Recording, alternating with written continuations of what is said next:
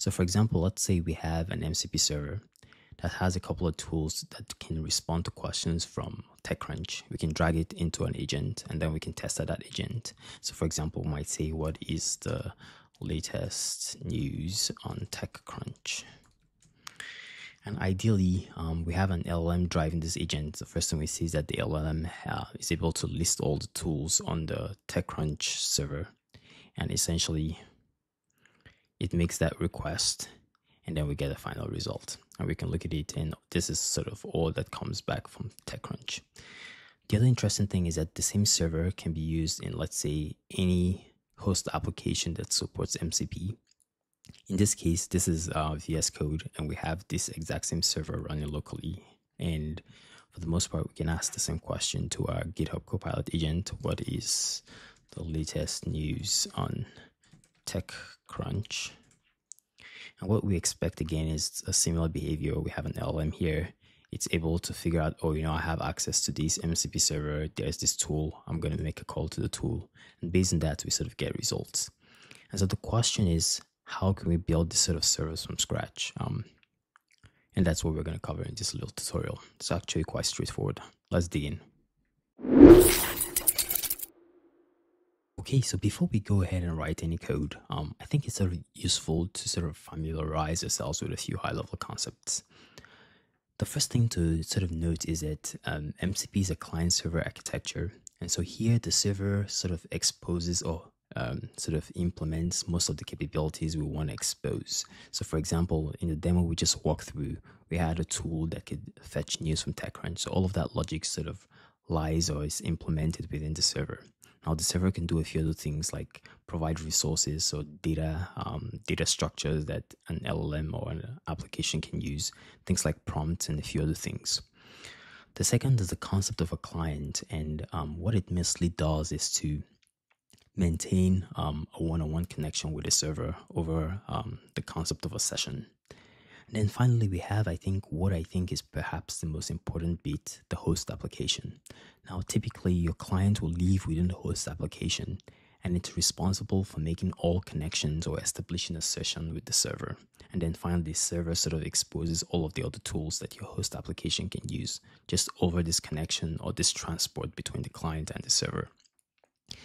Now, the final concept here has to do with transports, and so MCP standardizes on the JSON RPC 2.0 spec and sort of offers two potential transport options. And you can think of a transport as a sort of communication mechanism or the wire protocol that's used to communicate between the client, which is embedded in a host application, and the server.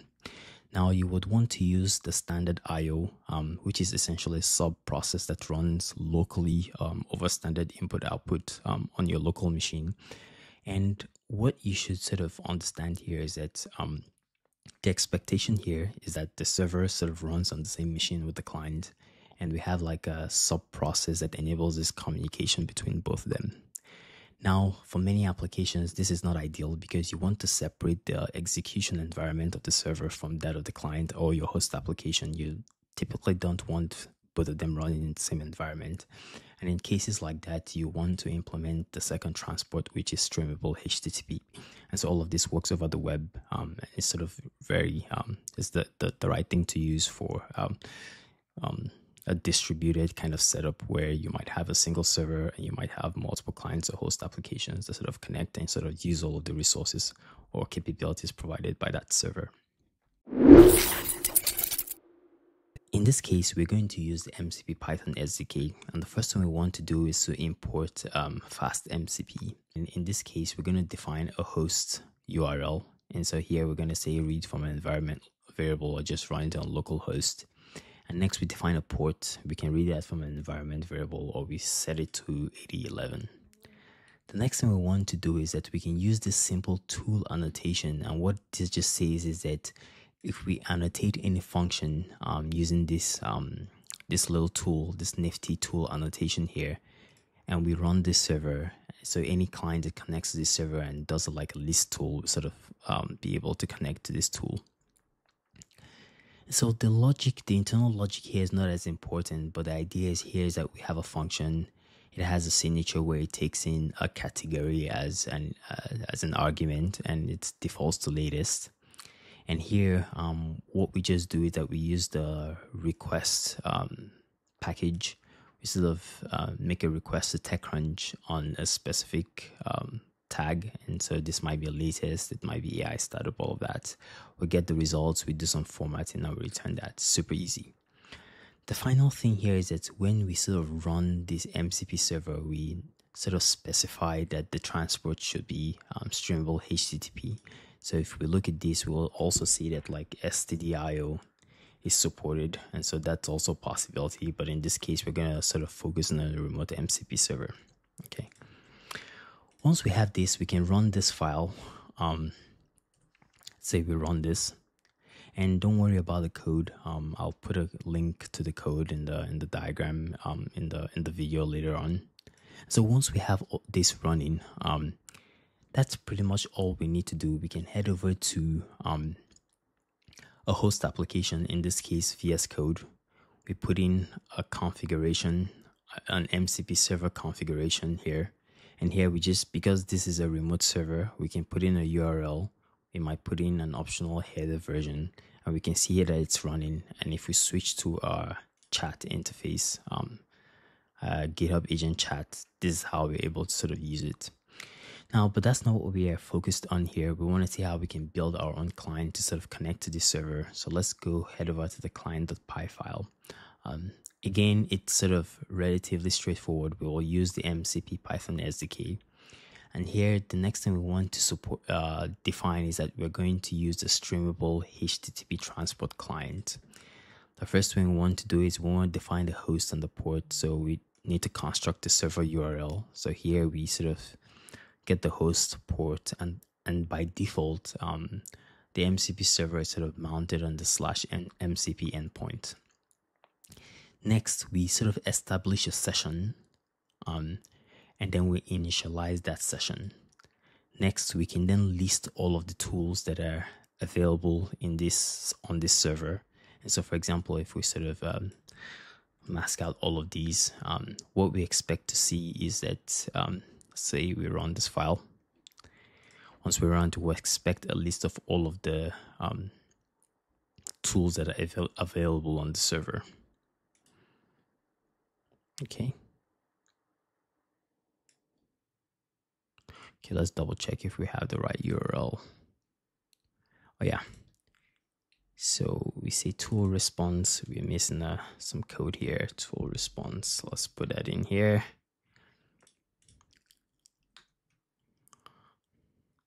Save it. Let's run that again. Okay, so it says available tools, fetch from TechCrunch. So just for completeness, we can go ahead and add a new tool.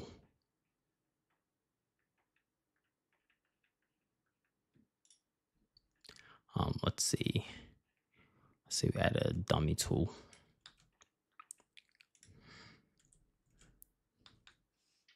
Title dummy tool, and def dummy tool. This is a dummy tool. And essentially what we want to do is to go back and restart our server. Restart the server. Head over, run our client again.